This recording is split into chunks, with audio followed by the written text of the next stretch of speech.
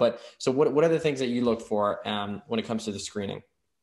First and foremost, foot ankle mobility, being able to stay in posture and being able to use the ground properly. If we lack there, if there's a leakage in energy transfer down at feet level, it's not going to be easier coming up. And if the feet and the ankles are okay, I work towards hips, making sure that they can use their hips properly. I mean, in all honesty, I haven't met a single person who have enough internal rotation capacity over the years. That can always be improved and that can always be worked around.